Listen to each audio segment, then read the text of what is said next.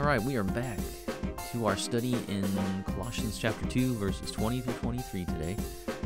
We're talking about, in this study this week, we've been talking about Paul and his commands, his instructions to the church in Colossae to not listen to the judgment of the false teachers, not to let them disqualify them as if they're not real Christians because they haven't had these visions and dreams and all these phenomena happening to them. Don't be disqualified by them. Don't let them tell you that you're not a real believer. Don't let them say that to you. That's not true. And then today we're going to look at how he told them not to submit to their regulations. So we're going to look at 20 through 23, which is really the second paragraph of what we've been looking at. And he says, why do you submit to regulations? Now, Jesus has his commands and regulations, right? As the head, he has the right to do that and to demand his body to obey him. But these that Paul is speaking of are regulations according to the elemental spirits of the world. These regulations are human precepts and teachings. Paul mentions do not handle, do not taste, and do not touch. This generic list of don'ts shows us what he's getting at. He's not being specific, he's being general, right? Behavioral modification has an appearance of wisdom. But if, to borrow Jesus' analogy, if the tree is bad, it doesn't matter how good you prune it. It will still produce bad fruit. Or no fruit at all.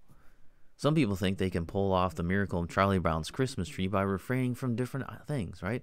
And, well, it's a bad tree, but we'll just put all this stuff on it and it'll be amazing.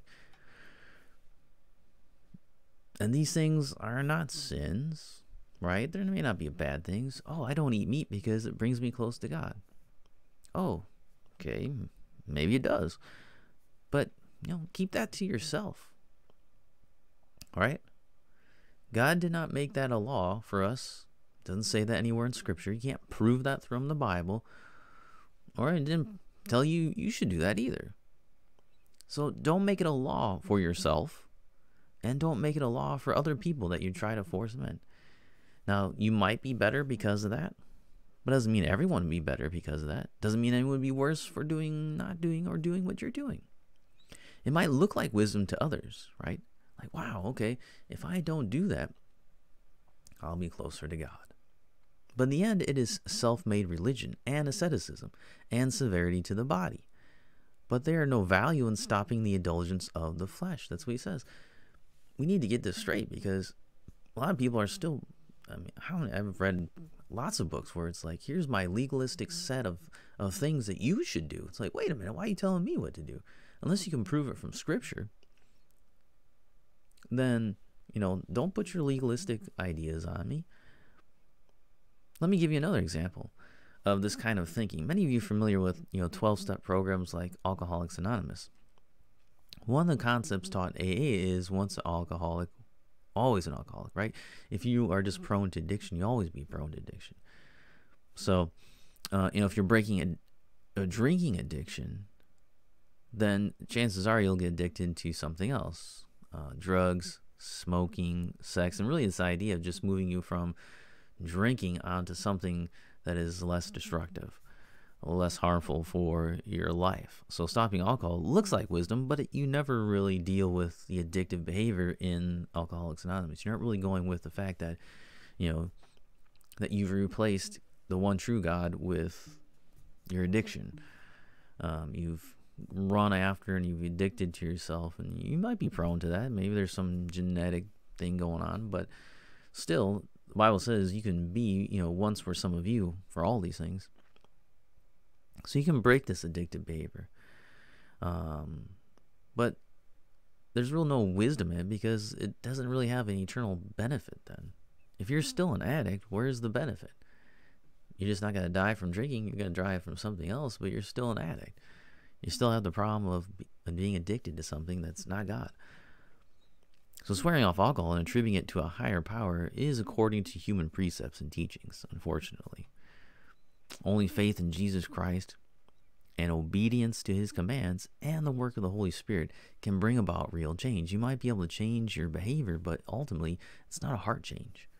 Only religion commanded by God is real religion. Everything else is just shadows.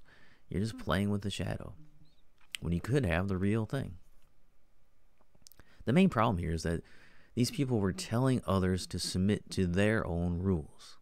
They were robbing Christians of their freedom in Christ. They came up with their own rules, or were trying to impose some sort of hybrid Jewish-Christian religion on people. But the church dealt with that. They dealt with that at the Jerusalem Council right away in the church. This didn't take a council, back in the 300, 400, 500s. This was at the very beginning of the church. They dealt with this in Acts 15.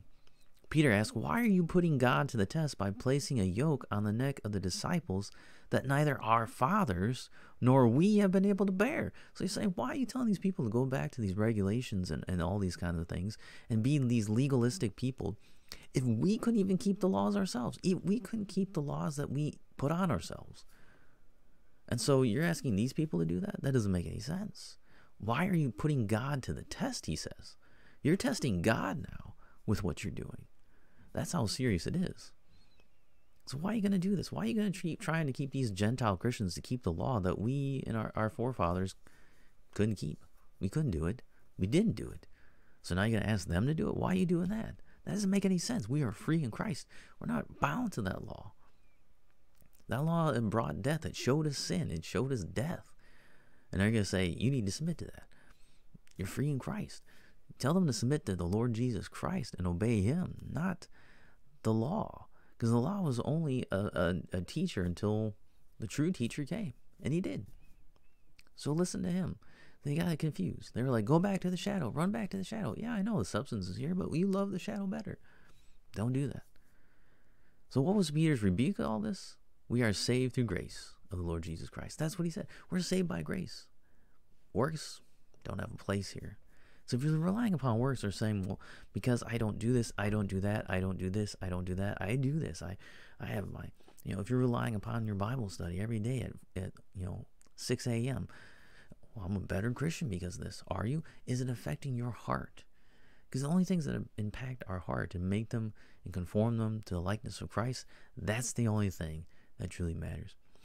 Because we can say, well, I don't go on the internet. Okay, do you watch TV? Do you do all these other things? Are you addicted? I'm not addicted to the internet, but you're addicted to everything else. So that's the thing we gotta be careful of that, because you got all these people who come up with these legalistic rules and try to impose them on everybody else. And well, this is the right way to do it. This is the right way to live. This is the right thing to do. We gotta be careful of those people, because unless it's in the Bible and it says, okay, here it is in Matthew chapter 18, this is the way you should, do this. Don't listen to that. Don't let them impose that. That's what Paul is saying. Don't let them impose, or don't submit to their regulations. Don't do that. Unless it's commanded by Jesus Christ, you don't have to obey that. And don't let them do that to you. Do not submit to them. Because then you're just listening to them, and they're putting God to the test. Do you want to put God to the test? You don't put God to the test. That is not wise. That is one of the worst things you can do. So, we'll leave it there for today. And next time we'll come back and we'll do a little conclusion, kind of wrap up the loose ends here, and hopefully apply this to our lives a little bit better. So, come back to that.